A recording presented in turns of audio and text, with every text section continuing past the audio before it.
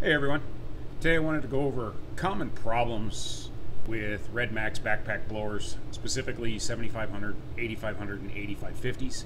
These are problems that we encounter, whether they're Redmax issues or just from abuse.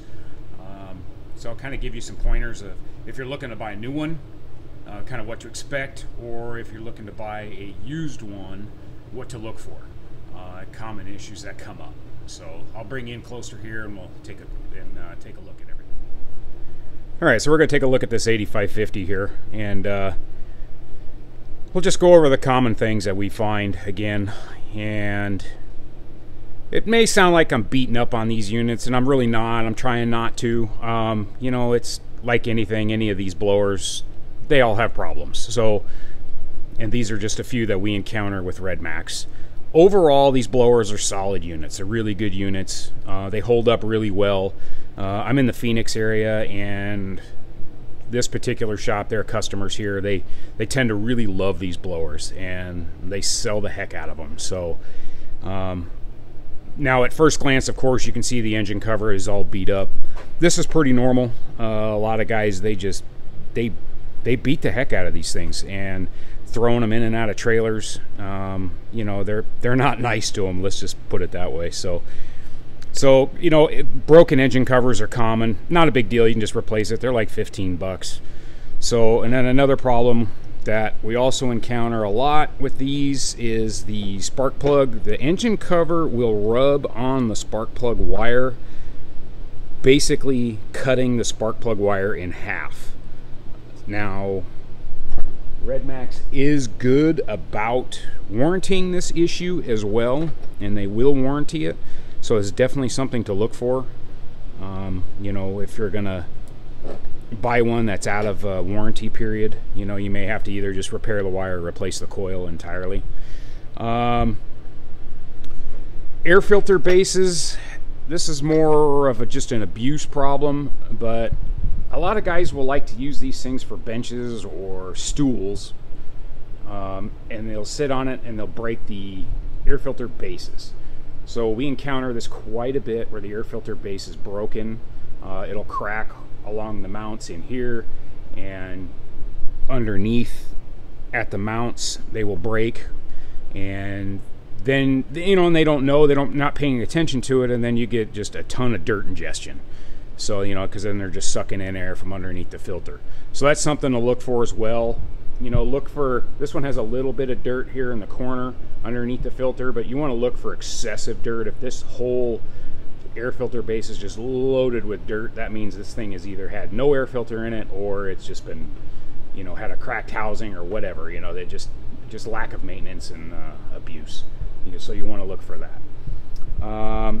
Carburetors and the insulator, the intake manifolds, they do like to loosen up with vibration. Wetness around the carburetor and whatnot is kind of common. You will see, if you pull this intake boot off of it, because of the oiling system with these Redmaxes, they will spit oil back out, and this intake boot will have oil in it at times. And then the insulators, the screws will loosen up and back out, and then you'll start to see a lot of leaking down on the engine block and around the intake itself. So that's always something you want to look for. There's 4 bolts that hold this insulator on, 2 on the outside, 2 on the back side back there. You want to make sure that those are there and everything is tight. You can just basically just grab this thing and try to wiggle it, make sure everything is good and tight. So recoil wise, they're pretty solid. Every once in a while you have to, you know, either replace the recoil because of a loose pulley, or the recoil pawls on the coil, or on the flywheel, I'm sorry, itself will be bad, so you'll get a little bit of slip in the recoil. Fuel lines are okay. They went to a newer design now. They're a 2-piece. They used to just have 1 solid piece. Now they have a 2-piece design. So inside the tank, you want to make sure that inner fuel line is still attached, make sure the fuel filter is still attached. Sometimes guys will just yank the fuel filters out of these things and throw them away and just run them with no air filter, and then that clogs the screen in the carburetor. Tygon fuel line, not a big fan of this stuff, but you know, everybody seems to be using it, and it'll get really hard and stiff, and they'll start leaking at the grommet. and because of the ethanol, and then the grommets also will shrink a little bit, and those will start leaking as well. Another common thing that we see with these, with the new wiring, they changed this split loom, although it's not a split loom, it's a solid loom. But they changed this and they made it longer, so now the wires are really choked up real high up here. And then what you'll see over time, try to get this in the light for you, sorry. These wires will just start rubbing on the throttle cable, and they'll basically just start wearing through and wearing together, and then they'll start short-circuiting. So just check these wires and make sure none of these are just bare metal and they're not contacting each other and shorting out. The throttle arms on these are, for the most part, pretty decent. Don't see a lot of issues. As long as you're maintaining it, taking care of it, they're fine. This one, the frame is cracked on it right here, which is a common problem. So if the guys are really pulling on these things and wrenching on them real hard, or they get banged around on the trailer, they will crack the frames right here, as you can see on this one. Another very common problem with these Redmaxes are the leaf guards. They will wear into the volute and wear holes right through it, just the way you see it right there. And it happens on this side, and it also happens on this side as well. And again, Redmax will warranty this issue. They will take care of it. They're really good about warranting stuff if it's within warranty range and the customer requests it. A lot of our customers, they don't care. They just leave it, or they'll put duct tape over it and they just let it go. So it's not something that really bothers them too much. Straps are solid. They're reliable. They hold up pretty well. Not really any issues there. The tubes and the flex tubes are good. They get abused. They just get absolutely beat to death.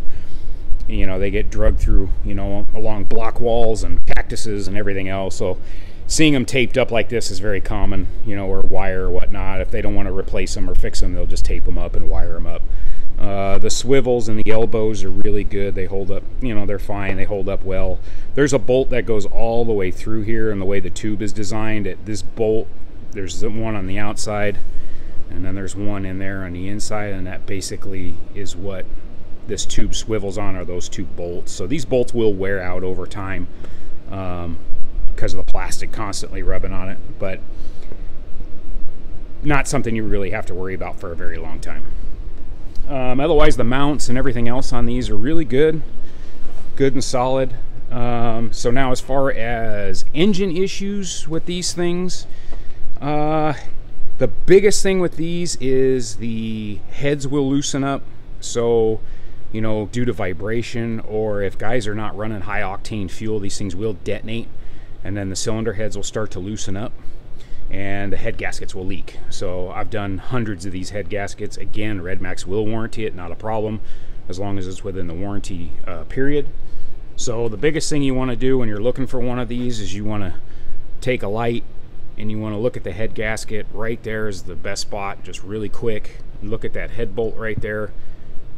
If that is completely oiled out and wet, soaking wet, or that bolt is gone, that's a good indicator that the head is loose, and it's gonna need a base gasket.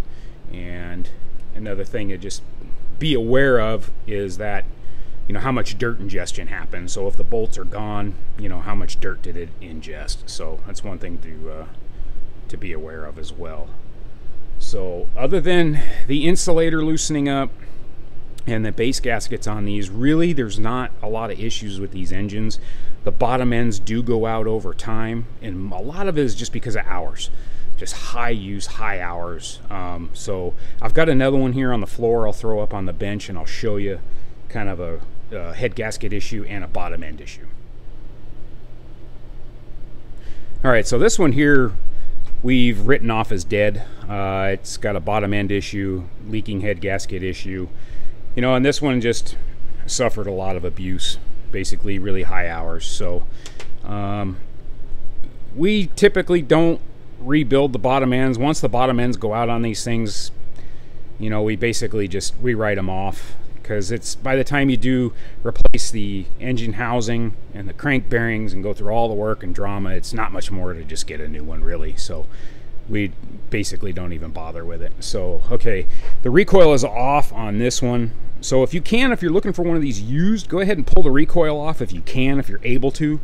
And you want to check for just a lot of wetness and oil behind the flywheel here. And then if you can, just grab this thing and you're going to lift it up and down. I don't know if you can really see it too much. There we go. That bottom end is just whooped. It's done. So, and then the head gasket as well. When you look in there again, you can really see how wet and leaking it is. You know, you'll see it. It'll pour all down the side of the block. And it's a good indicator that it's leaking. Over here as well, although this side, you know, it could be intake related as well. Mainly over here. If you really see it over here, then you know the head is loose or bolts are missing or whatever. So keep an eye on that. But the bottom end, that's the biggest thing. If the bottom end is out, I don't recommend it at all. You know, I mean, you can fix it unless you want to put the, you know, you want to spend the time and money on it. So it's completely up to you. And then this one here, you know, is a good example of air filters. These air filters are pretty dirty. And you can also see a lot of dirt underneath the air filter as well. So that's a good indicator of abuse.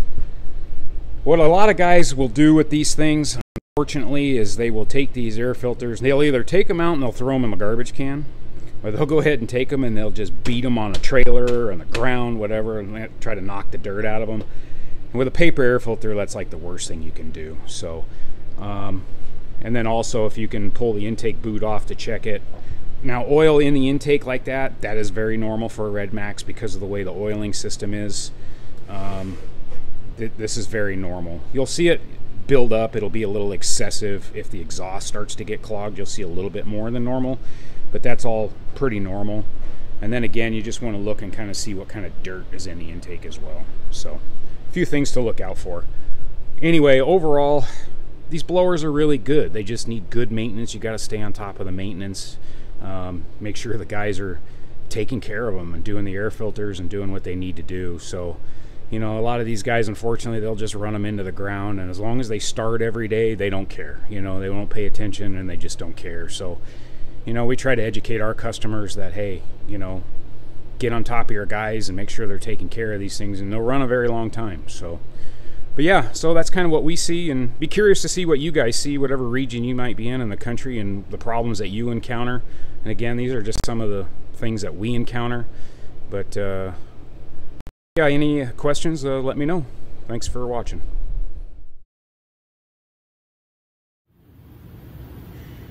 And another problem that we run into with these Redmax, something I didn't point out earlier, that as I'm working on this unit, is the intake baffles on these units are plastic now. What happens is these screws that hold it in, there's 3 screws, 1, 2, and 3, they will back out and loosen up. This baffle gets loose, the screws will fall out, they will get sucked into the intake, and this will result. So this one took out the piston, and you can see it down into the cylinder there. You can see where it came through the intake port there. Let's see if I can get it to...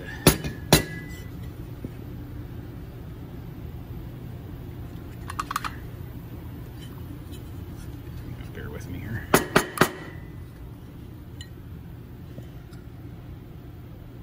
You can see the screw just peeking out there in the intake.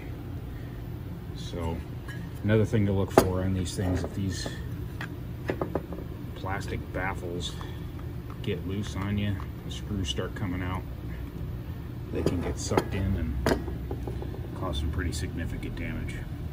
But again, Redmax, they will warranty this as long as it's under the warranty period. So one more little thing for you.